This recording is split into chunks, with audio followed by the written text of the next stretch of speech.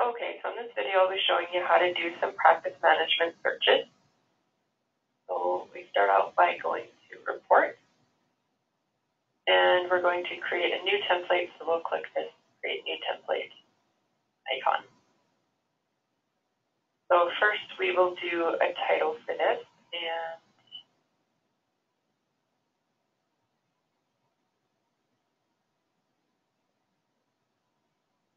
and so we will be doing emails for a certain amount of criteria here. And next, the report that we want to choose first off will be patients list. And then we move into the demographics. So we want to have the gender be female. We want the status to be the active patients on the panel. And now this isn't something that you would need to do when you're doing it, but just so that I don't get any patient data, I'm just going to tell it to only give me patients with the last name test. And then you would put the primary provider, since it fills it in automatically. And then we're wanting to look for females between the ages of 50 and 79. And so probably your natural instinct would be to put the age range in here, but it is more accurate to put the date of birth in here, and then it keeps it accurate day by day, whereas the age range would only up the age at the beginning of the year. So we'll put today's date in 1935, start off with, and then today's date in 1964. So this would give us our 50 to 79 range, and make sure that both of those boxes are checked there. And next we'll go on to the observations. So what we want to have is we want to find people who have not had an LDL cholesterol done in the last 3 years. So we're going to click the not, and then look for LDL cholesterol, and you have to know which one, like what your specific observation type for your labs are called in order to pick the right one. Make sure you check both of these boxes. So this checking last checks for only the last value for this, the most recent one, so that's what we're wanting. And then in order to have this go from 3 years ago to today, we switch back to 2011. Leave this as state. So that's the cholesterol left in there. And then we also want to put in criteria for someone who has not had a hemoglobin A1C or a glucose fasting in the last 3 years. So to do an and, we click this to add another criteria section. And I'll show you the difference between the and the or when we put these in here next one. So again, we're doing not.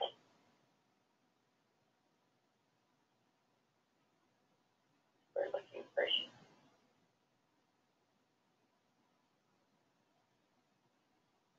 hemoglobin A1C. Then we click both of those. And again, we put a 3-year timeline. So what we have right now is we're looking for somebody who has neither LDL cholesterol and not hemoglobin A1C as well. So this is an and when we do the sections like this.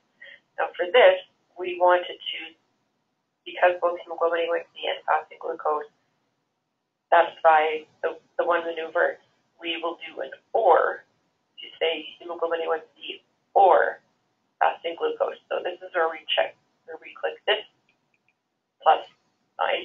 And so this adds an or, hemoglobin A1C or fasting glucose.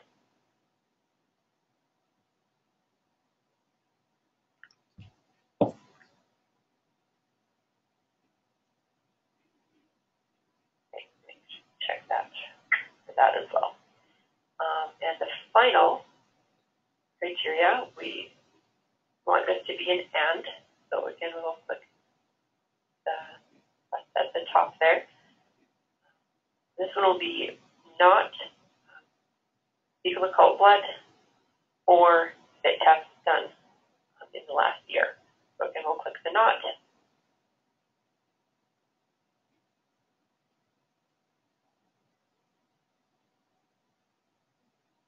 We'll add that one in there, and then because either a occult blood screen or a FIT counts towards the same maneuver, we will use the or. So they can have either one of these.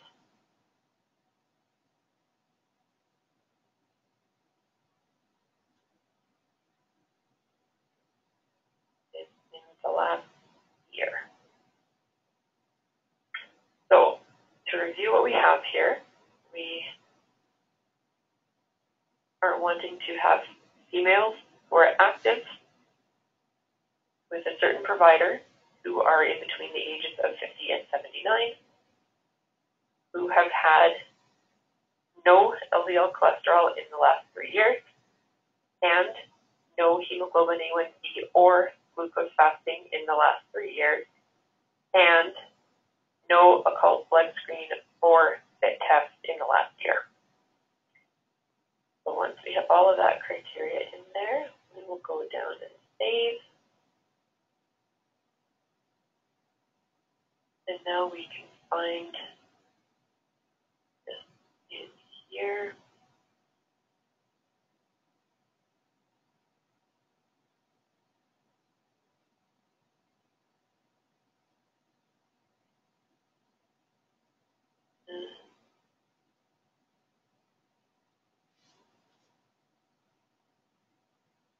There we go.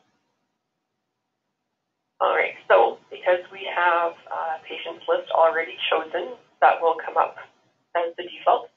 And so to show the Excel file, the CSV file, you click on Print Preview, open it up, and here's the one test patient that I've set to find for this. So you can see on this list, it has the chart number, it has the person's name, their age, gender, and more importantly, probably the phone number. So this is how you can create lists or to review to do recall.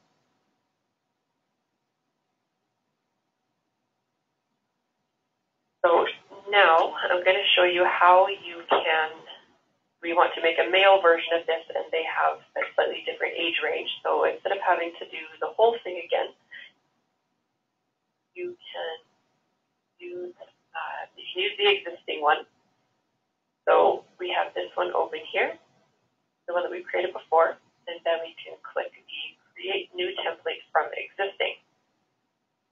So we click on that, and it brings up, it looks like a new set over here, but it still has retained all of the settings that you put in there. So we will name this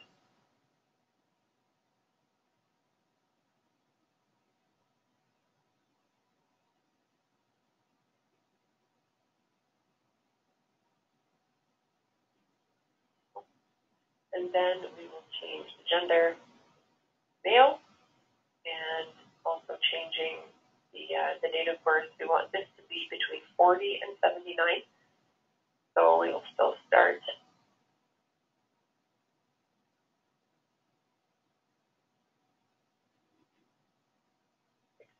we'll go to 74.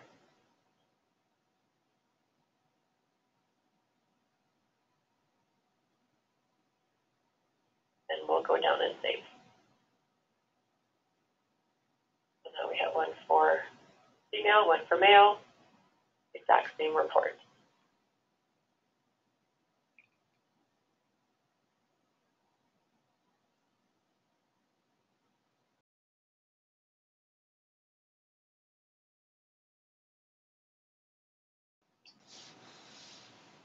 All right, so now this next section will show how you can put an apply task on an existing search criteria that you already have created under practice management. But first, we want to create the task that you will be applying. So we go to Template, and create a new task. So this we would call something like outreach screening or whatever, however you'd like to identify that. Appropriate category for that would be patient follow-up, and there's different types that you can choose from. I'll just choose recall to clinic. And then you want to make sure it's assigned to who you would like to send the task to. We'll be doing the calling and the recalling of patients, and make sure you see that as active.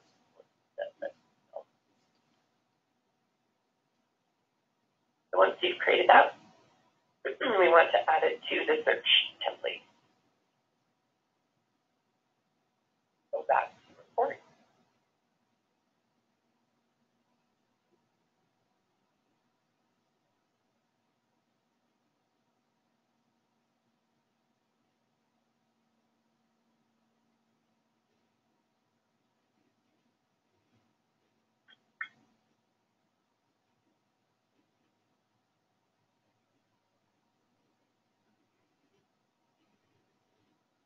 Okay, and we'll find the one that we had done before, and we open it for editing.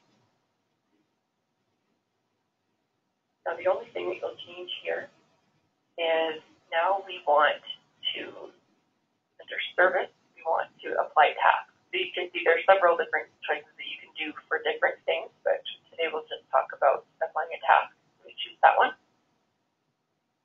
and then you choose which task. So there are a lot on this list here, but go down to the section you have the category to put it under, which is patient follow-up.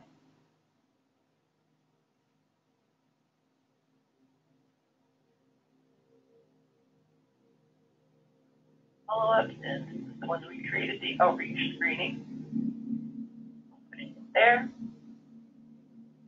and then go down and save it.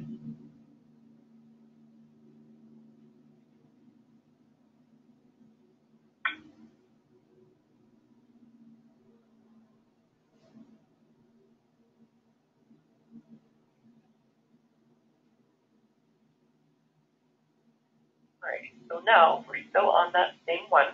Still have it open, and you'll see what setting we had before for the patient list up there. But now you'll see that we also have things down here.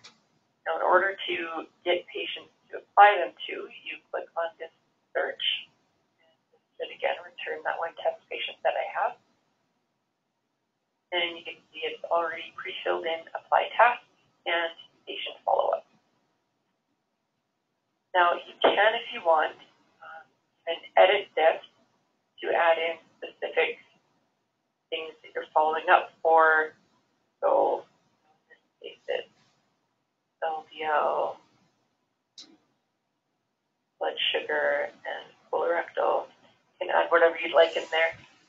But know that when you do this, you are actually changing the template. So if you want to change it every time, that would be right. Or if you just want to leave it blank all the time, that would work as well. But whatever you change here on the fly will actually change the template. So now you can, if you would like, from here you can open up the charts and review them before you do anything to it. So you can open it up like that. Maybe there are patients on your list that you don't want to end up applying tasks to, so you can review the list from here. And if there's a patient who don't want the tasks to get applied to, you simply uncheck them. So once you know that everyone on your list has a check mark that you want to have a check mark, then you go down to the gears icon, and this will execute the service, the task, and all the search results are up there with a check mark. That little box comes up and it's done. So then we can look and check and see. And there's our task that we just created there.